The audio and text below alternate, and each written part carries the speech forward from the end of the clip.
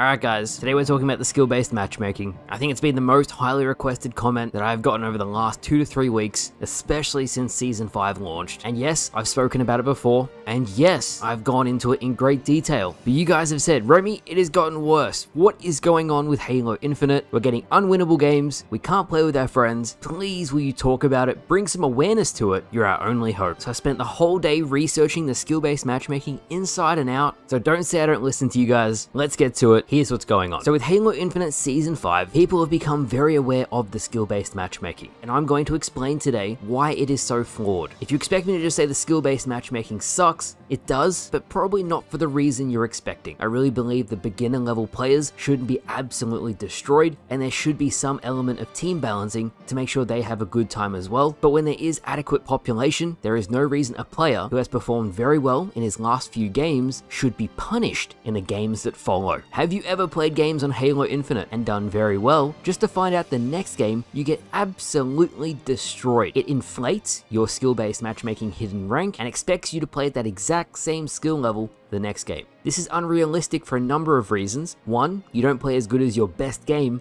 every single game, that's just unrealistic. 2, the weapons on the map might be different game to game. If you've just done really well with a rocket launcher and a sniper rifle, the game's gonna expect you to do that again, but those weapons aren't on the map, so it's impossible. Even if there's a sniper rifle on the map, there's a 50-50 chance you're gonna get the skewer, which is not a sniper rifle, and you're not going to be able to carry to the extent you did in that previous game. That is a huge reason as to why the current skill-based matchmaking is really, really flawed. Another really bad reason of it is that the better you are, the more time you spend learning the game, the lower your win rate becomes. A gold level player, the average level player, has a higher win rate than a professional level player. And I just think that's crazy. It seems like the game actively punishes you for being better at it, and this is evident from unwinnable games, unfair teams, long search times to actually find the games themselves, and in some instances, locked out of playlists completely. Now, I haven't even gone into detail, but you can't play with your friends as your skill-based rating is too high, and for everybody, not just the good players, the skill-based matchmaking will expect you to play in the most efficient way possible to the best of your ability, as that's how it's going to balance the team. So the skill-based matchmaking itself is competitive, which in turn makes the games competitive.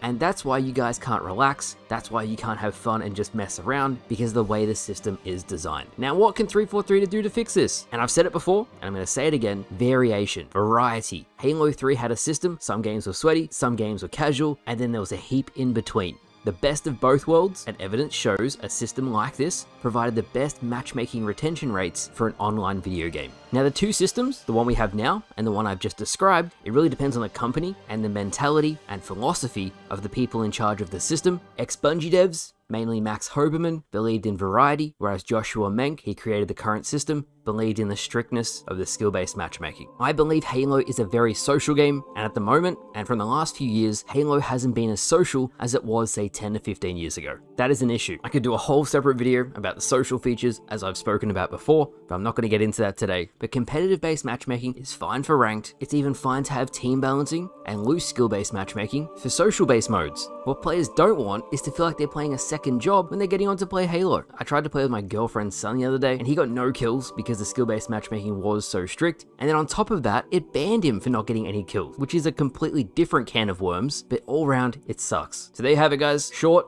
sharp, to the point, Halo Infinite skill-based matchmaking, in my eyes, has a lot of room for improvement, and I really hope 343 takes my advice on board. Even if they don't implement everything I've suggested, I really think for the big team social modes, big team battle, squad battle, it should have minimal to no skill-based matchmaking. If you aren't aware, squad battle actually has very strict skill-based matchmaking now. 343 made the change. It's never advertised anywhere, but I can never play with my viewers on stream now. I can only play with one person and never a group. So I'd love Halo to be more social. I'd love some changes to the skill-based matchmaking. If you guys agree, leave me a comment, let me know what you think. But thank you guys for watching. I hope you all enjoyed, and I'll see you guys later.